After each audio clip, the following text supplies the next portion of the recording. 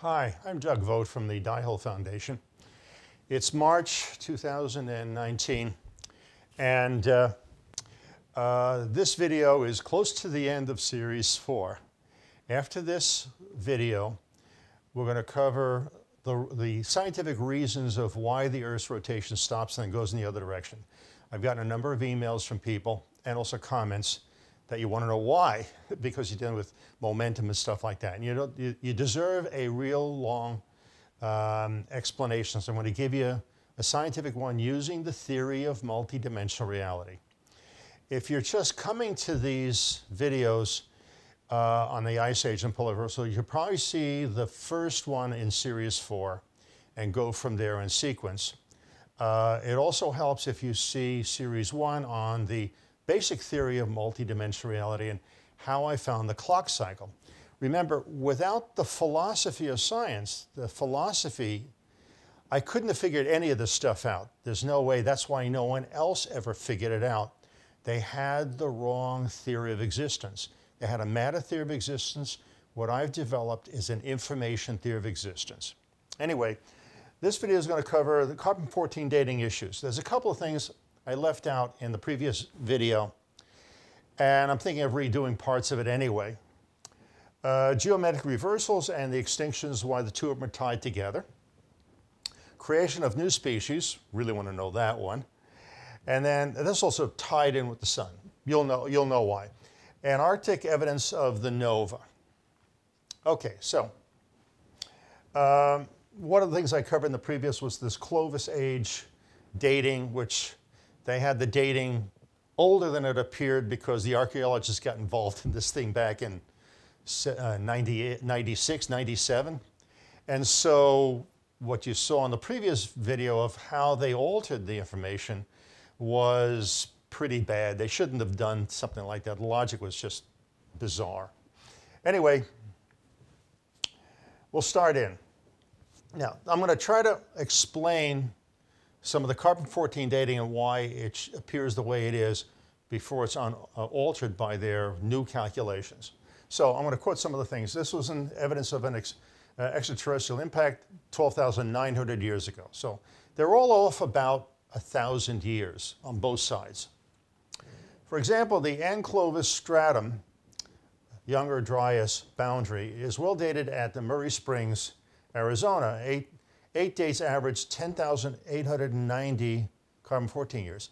Now, this would be a period younger than the reversal that I'm saying happened roughly 12,000 years ago. So why are they getting a date that's roughly 1,000 years newer than it should be? That's what I'm going to go through here. Ignore this nonsense, because I showed how they massage this date is just beyond stupid. 12 dates averaging, carbon-14 days averaging 10,940, again, about 1,000 years off. Another article, reply to Van Holzen, blah, blah, blah, impact-related Young Dryas boundary, nanodiamonds in the Netherlands. Okay, and this is the reference for it. I'm going to give you the references for each one of these things. If you ever want to see the articles, write to me under info@Dihole Foundation, and I'll mail you the PDF of it if I have it. Based on 8 radiocarbon dates from the Murray Springs, average 10.89 plus or minus 1,000 years carbon-14 dating. Okay. And Greenland ice sheets and stuff like that's where they got the ice cores. Cosmic impact or natural fires at the Younger Dryas boundary, a matter of dating and calibration. Moreover, the statement that we use a value of 10,900 plus or minus 30 cal, that's that new measuring where they take a carbon-14 dating and they massage it to come up with a higher number. For those onset Younger Dryas is incorrect. This age is not in our report. That was the previous guy fudged his numbers and lied. We report an average age of 11,000 to 10,900 carbon-14 dating years. So he's not accepting this nonsense for good reason. But he's still off by mine 1,000 years, and you've got to find out why. I'm going to give you the logical reason why. The UH and associated wildfire at I can't pronounce it, was 10,870 plus or minus 15 carbon-14 years. And this is how they added 2,000 years to it, which is ridiculous. And clearly younger than the black mat were Kennett et al. Found nanodiamonds 11,070 plus or minus, again, about 1,000 years newer than I know this thing happened 12,000 years ago, and you'll know why. This article preceding cannot provide evidence of a cosmic impact 12,800 years ago. A lot of guys started jumping on this idea and criticizing them for trying to say that there was an impact 12,800 years ago. There is no evidence for it. Younger Dryas impact model confuses comet facts, defies airburst physics. This guy really carved a new rear end. Try to see it. The proceedings from the National Academy of Science. Here's the volume and the date. You can get these on free. You can read all of them online free. That's what PNAS represents. Presents evidence that they indicate support major airbursts and or impacts at the beginning of the Younger Dryas. The start of the Ice Age. That's what they mean. This is the cooling period after all hell breaks loose in the sun novas. And that's the Ice Age. As proposed by Firestone, this guy's name shows up quite a few times regarding this incorrect dating. One of the major criticisms of the hypothesis has been the lack of any physics-based model for the hypothesized event. In other words, they have no scientific proof of this thing ever happening, of an airburst to do that kind of damage. This is what's going on. I have to use my globe, my trusty globe, but this is how carbon decays over time. Its half-life is 5,730 years, I remember. But what they don't know is during the time of the nova, you're going to have a big spike. Now, 78% of our atmosphere is nitrogen. And the theory is that a cosmic ray hits a nitrogen atom, knocks it off, and becomes a carbon-14 isotope. That's the theory. I assume they're right. So all of a sudden you have a spike. So you're going to have younger dates than you really did have. And you have to adjust for that. This is why, now, back to my globe. I had this picture earlier. This is sedimentary evidence done in China. The Chinese and the Indians, you can see here, they saw the sun when it nova. They saw it. Indian mythologies are very good. Actually describes the sun as it novaed. And it was right along here. This stuff comes from roughly around here in China.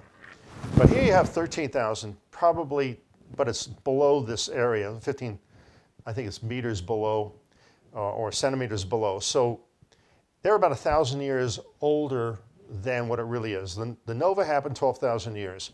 And all of a sudden you have a carbon-14 dating of 7,900. That's a 4,000 year difference all of a sudden.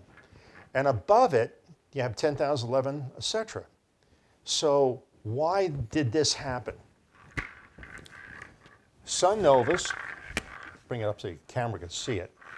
Sun novas, this is the side of the Earth that was facing the sun when it novaed.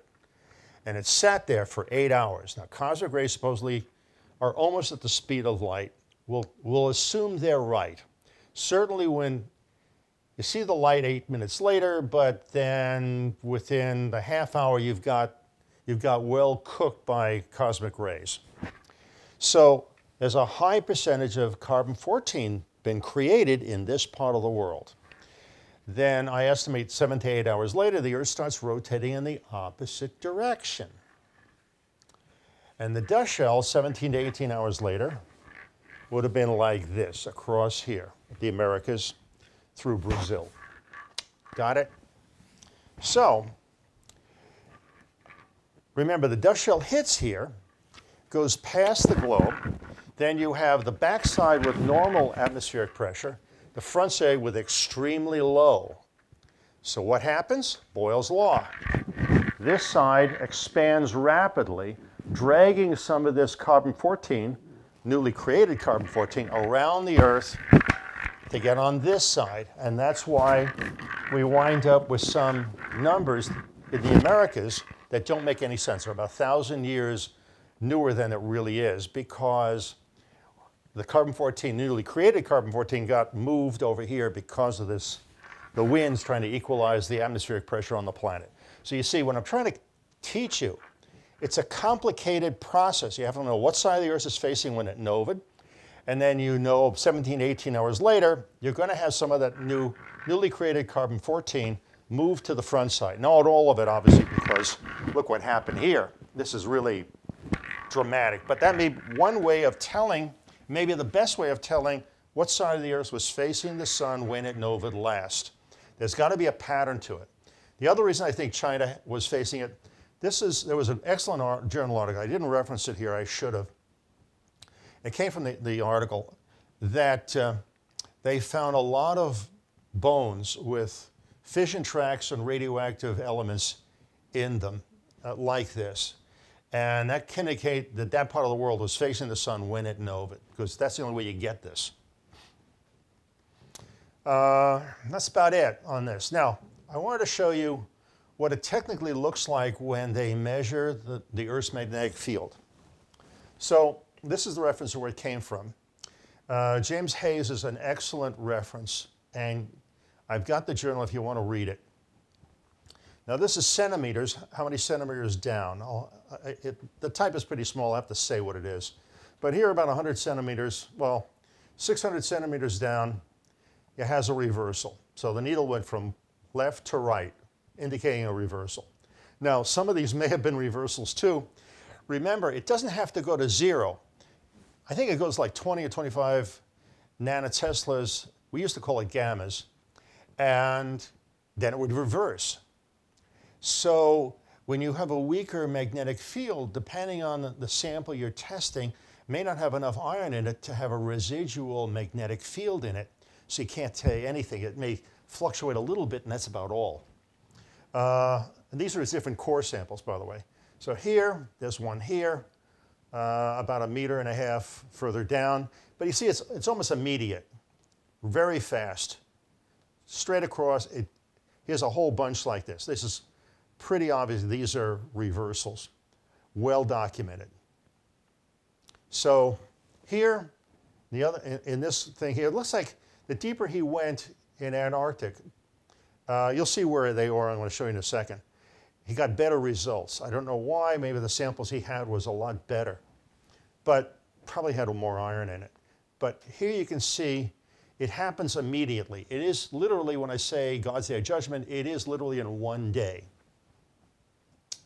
By the way, I've gotten some criticism. The minute I mention the word God or religion, it turns off the atheist. If you're an atheist out there, or a scientist or something like that, look at this academically with an open mind, because if you have a closed mind, you're never going to figure this stuff out. You never will. You'll just waste your time. Anyway, this is the samples that Hayes had generated. This is another test from another scientist. I can't remember his name. Geomagnetic study of Antarctic deep sea cores. And again, you see 500 centimeters down, or 5 meters, an immediate turn. Here, here. Same thing here, about the same distance. Here he's got one at 200 centimeters, then 350, then reverses shortly. The reason why it's not always uniform is because, remember, the Earth is going to be rotating in 2 different directions, one way or the other way, so you get different sediment levels, layers. This is from Alan Cox, excellent also. And this is to give you an idea of the different polar reversals, but even though he's generalizing some of them, not exactly. Like here, it's like 10,000 years, he knows he's got a reversal. Well, I'm saying it's 12,000 years. He's got a bunch of readings here, and he's assuming this. And he's assuming this for time, which is obviously wrong. So some of these are only like either 10 or 20,000 years between here is what his estimates are. But you can see you've got reversals, normal and reversed, constantly, and sometimes they ignore one and they just accept this one. It's just the way it is. But you can tell this thing is happening cyclically through time. Here is from the Hayes paper, I believe it was, where he's got one boundary and you see the sediment layers change. Now this is actually two different reversals, but he's combined them as one. That's why they use the Greek symbols. Same thing here, he tries to match up his various test holes. This was also, now this is where Hayes was testing. There's the tip of South America, there's Antarctica, there's New Zealand, and he does it along the 90, 120, 150, 180 longitudes. And these are where the samples were located. So he really did a huge part of the southern Pacific Ocean. He, similar, not as organized as Hayes though, but this is again Antarctica, South America, this is tip of Africa. So he's doing south of Africa, a little bit on this side also, in the Pacific. And we have the same issues of reverse polarities. Antarctic Rheolia, that's these little guys. Magnetic reversals and climate change. I have the article. Fortunately, like I told you, I Xeroxed a lot of journal articles in the 60s and 70s and 80s. Thank God I did. This one disappeared from the journal Science. And I think it's just an accident because they're missing like about 30 or 40 pages. But disappearance of some radialia closely related with the magnetic reversals during the last 5 million years. Other article, paleomagnetic study of Antarctic deep sea cores. And there's another reference here for you, and that came from here. Geomagnetic polarity changes, and those are the two reversal periods. Rheolia boundary, the line corresponds to a one-to-one relationship or the line of perfect correlation. Extinctions and magnetic reversals. There's no question the extinctions happen at the time of the reversals. There are a lot more journal articles that say the same thing. Not the few I've shown you here, a lot. Paleomagnetic field reversals and cosmic radiation. There's your reference. The hypothesis that the additional energetic particle radiation allowed to fall on the Earth when the geomagnetic field is reversed is the causative agency for population changes, thus appears untenable. He's saying can't be. Wait.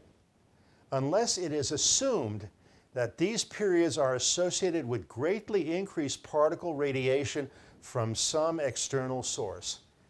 This was done in '67. This is before the stuff came back from the moon, the samples. After that, I bet you this guy knew. But they were onto it. They knew what they had to look for. Mass extinctions. This is within his paper, by the way. Take that back. No, this is Roger Lewin, Extinctions and the History of Life. Two respected scientists of note are John Skepkorky and David Rupp, University of Chicago. They have one of the most complete data sets of marine fossil records. They discovered a repeating pattern of extinctions. They found that a 26 million year cycle through the past 240 million years is some kind of statistical artifact. So far, the signal refuses to be statistically massaged out of the data.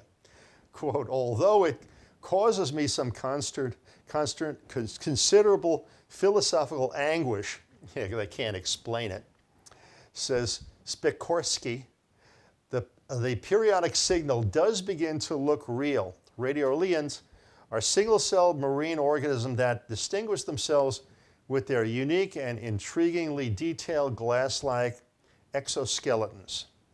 Of course, you saw the picture of them. I think they like them because they become extinct when the water gets very cold, so they can tell whether there's a kill-off or not.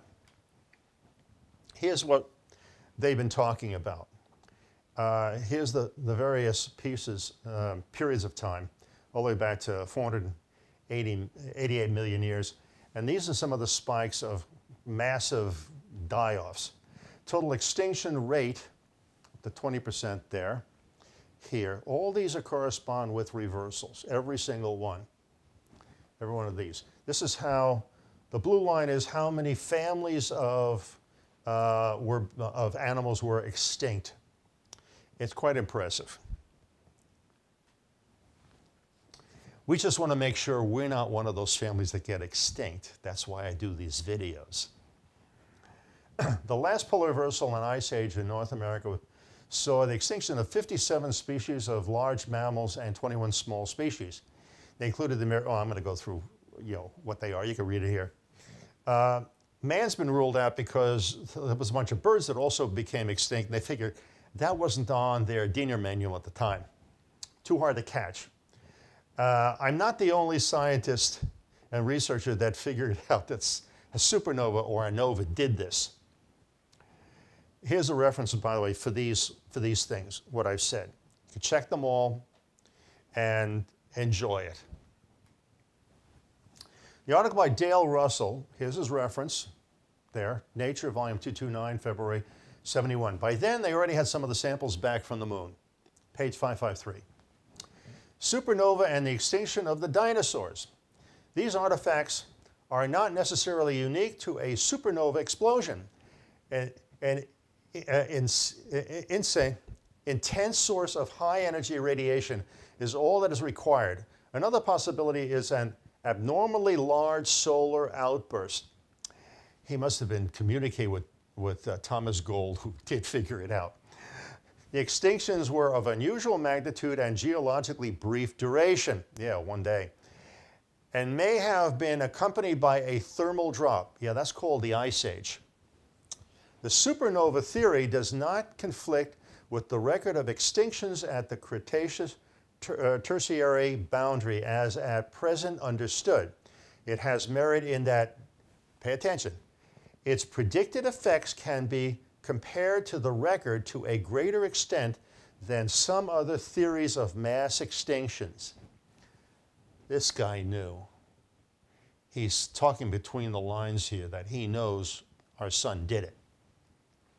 A temperature drop was involved in the extinctions at the end of the Cretaceous, and extinctions were of unusual magnitude and geologically brief during and may have been accompanied by a thermal drop. Yeah, the evaporation gives you the rain, it turns to snow and ice because the sun is only producing mostly ultraviolet radiation until it creates this outer dust shell again. So we wound up with an ice age for I don't know how long. Now, the Earth was a lot closer to the sun, theoretically 65 million years ago. So I don't think their ice age was very, very long. It may have been very, very brief, and it all melted away. Also, we're a lot closer to the sun, as I said. These are how we divide time into epochs. And each one is associated with a geomagnetic reversal, every single one of them. These are just estimates of how many millions of years. Nobody knows. It's just a good educated guess. And these are how the periods look. Somebody asked me about, well, did we have oceans a billion years ago? I'm not too sure we did. I think the oceans came from the volcanic activity, and somehow with electricity it must have created the water from the hydrogen and oxygen and stuff like that. But this is how it's evolved. And this is the important part. Every single one of these periods are divided by geomagnetic reversals in each one of these things. And that's the part you have to realize. Something's happening to change these animals to evolve upward. Here's another printout from one of the journals. And he's measuring 6 different major extinctions at the different periods of time, just like the 2 professors from the University of Chicago had mentioned. This is where they all fall, really big kill-offs. In other words, you may have a normal nova, and then sometimes you have a real big one. And in other words, it's cycles within cycles. I don't know why or how long. They may be right. It may be 26 million years. It may be a lot shorter than that. We're just guessing it's 26 million years. This is the Rheolea and how they become extinct at a reversal. and a new one forms just after that, like here. So these may actually be the altered versions of these animals here. These are the animals we're talking about. Here's an example, a reversal here. These die out, this one continues, and you have new ones here. Now, some of these may be continuations of some that we think went extinct, they just got modified. Here's a better example from Hayes again. Here's your reversal, die-offs, creation of new species. Creation of new species from something else. Who knows what? This was a creation of new species at a time of a reversal. Here's more of them. Here's a reversal, creation of new species. These may have been alterations of these species here. This is a poor mastodon that didn't quite make it. Found in Mexico City. First I had to figure out which way this thing was lying, but the way the shadow is, and that's daylight up there, they found it laying down like this, and that must be ribs and bones. I think it's more than just him that's there. Again, they carbon-14 dating this thing at 11,100. It is 12,000, but for the reason I told you, you had more carbon-14 in the area, so it throws it off about 1,000 years when you get to this. After that, it's probably more close to accurate. Now we get to Australia. Stretching out the Australia-Asian micro-tektite strewn field in Victoria Land. Victoria Land is down here in Antarctica. There's Australia. This is a theoretical impact crater. They're always looking for an impact crater to drop all these. This is where they found tektites, those little glass beads, all over the place. You know, if one landed there, how come they don't not mentioning finding any glass beads up here? Why? You know, this is like from 30 degrees latitude east all the way to 180 here. I mean, this is almost a half the Earth's, and an impact is not going to do this at all.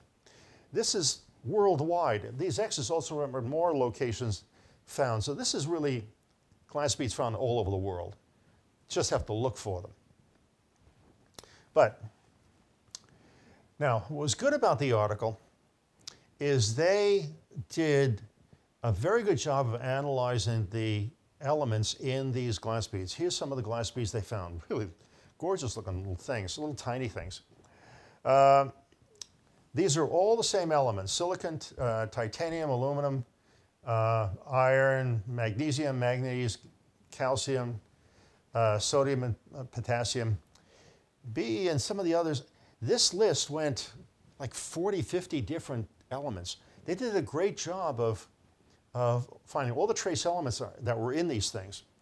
Concentrations of the cosmogenic, I don't know why they just don't say isotopes, beryllium-10, aluminum-26, and neon-21.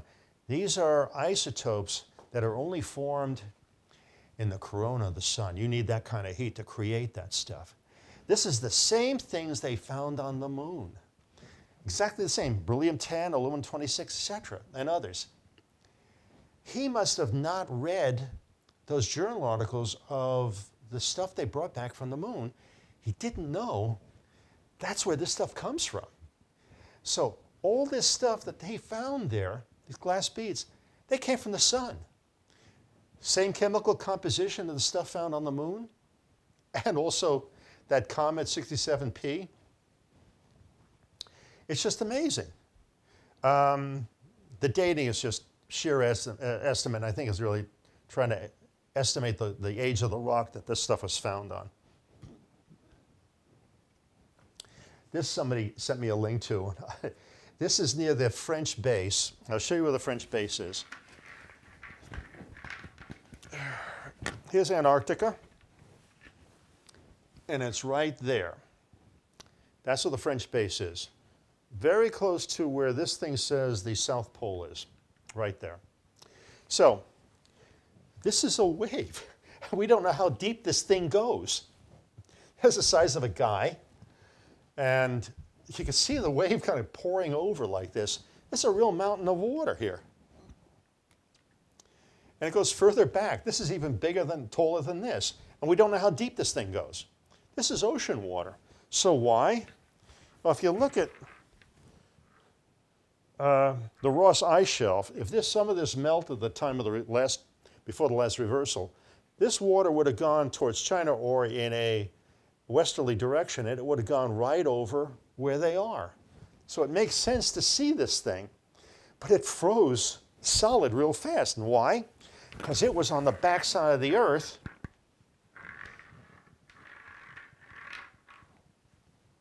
No, it was on the side of the Earth that saw the sun, nova.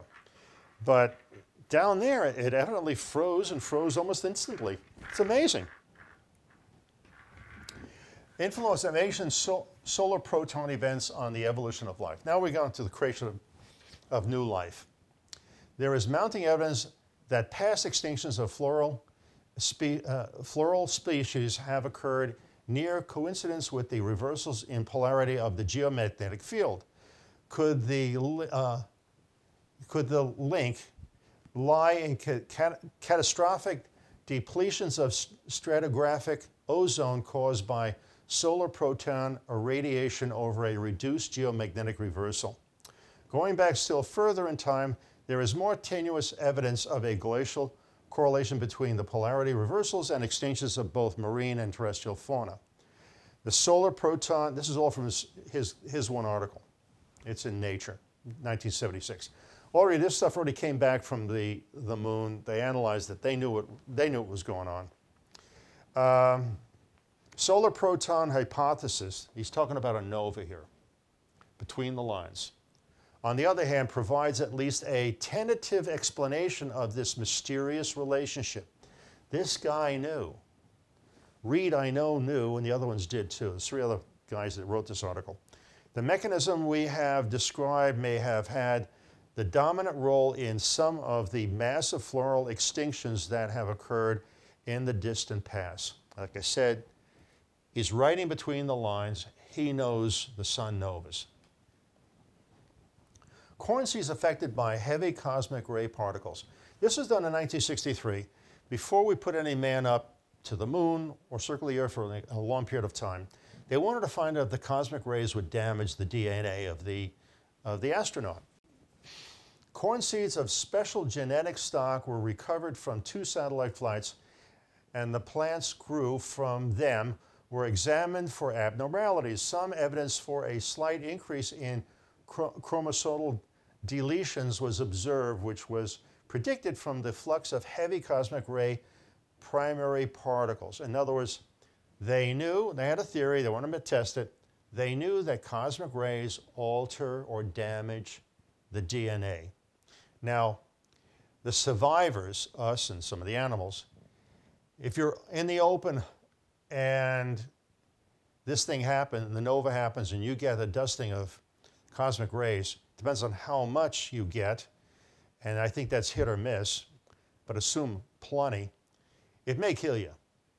But if you're in a cave or some large pyramid, there was a bunch of pyramids in China found, and I'll show them when I do that section, then you probably don't get a big a dose and survive it, but you are slightly modified. Here's the evolution of the horse, going back to, they think, 55 million years. From a small animal to larger, and how the foot developed.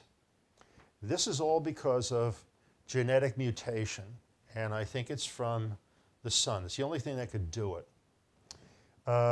This is a graph in one of the tables I have that basically shows the extinctions and the creation of new species. Mankind.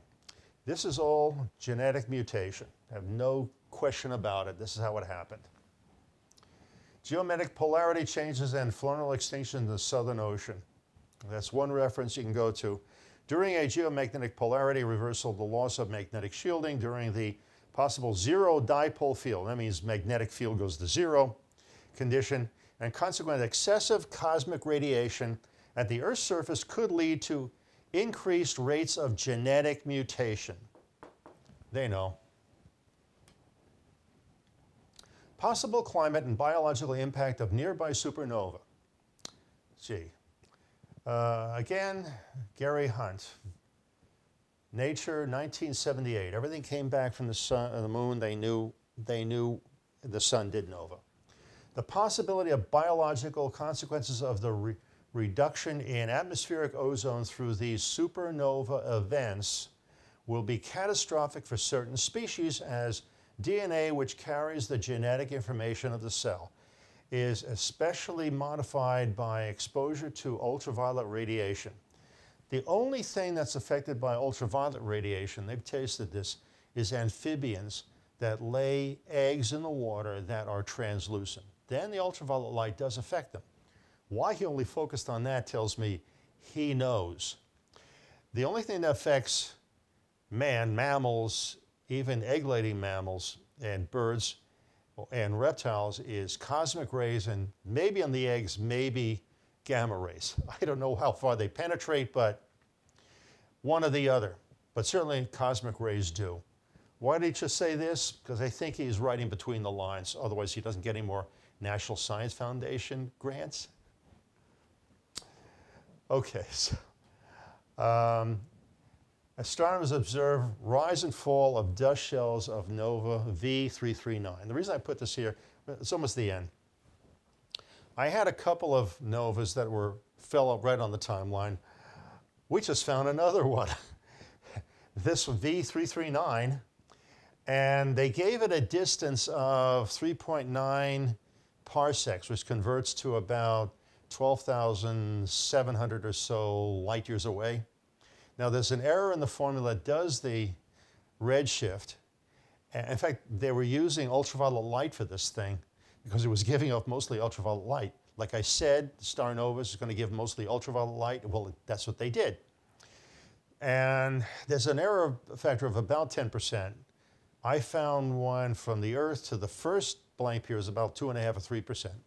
So with a, let's say, a 6 or 7% error factor, this thing winds up to be 12,000 years ago. So, discovery in August 2013 of V339 Delphinia is a bright nova in the constellation Delphinius.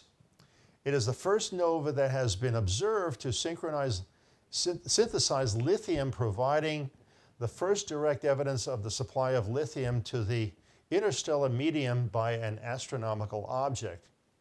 V339 Delphinia shows that 1 month after its detection, dust formation commenced in this nova. In other words, when the star first novas, they probably just see this star getting bigger and bigger, not realizing they're really looking at the dust shell.